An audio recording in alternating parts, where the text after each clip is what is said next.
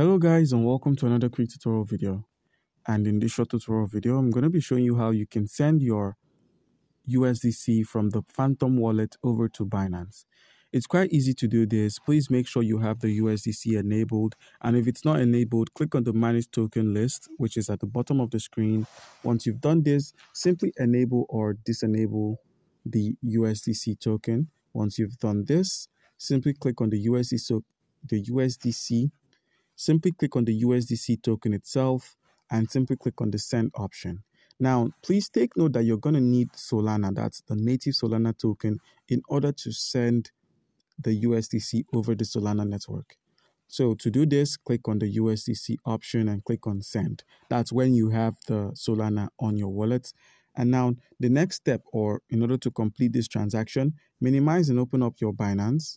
And with the Binance mobile app opened up, all you need to do is make sure you have an account on Binance. And if you do not have an account on Binance, by using our link, which is going to be in the description of this video, you stand a chance to claim 100 USDT worth of trading fee rebate when you register and verify your account. So guys, the next step after logging in is simply clicking on the deposit icon, which is at the top left corner of the screen. Once you've clicked on the deposit, simply search for the USDC at the top of the screen. Once you've typed in USDC, don't forget to select the Solana network. Click on the Solana network. And please take note of the minimum deposit. As you can tell, the minimum deposit is quite small, as well as the confirmation and the other necessary information. Now, simply copy the depositing address for the USDC. Copy this address. Minimize and open up your Phantom wallet. Paste the address there. Once you've pasted the address, simply click on Next. Enter the amount you wish to send. I'm going to be sending all of it. Simply click on the next option once more. Now proceed to pay the gas fee using your Solana and click on send.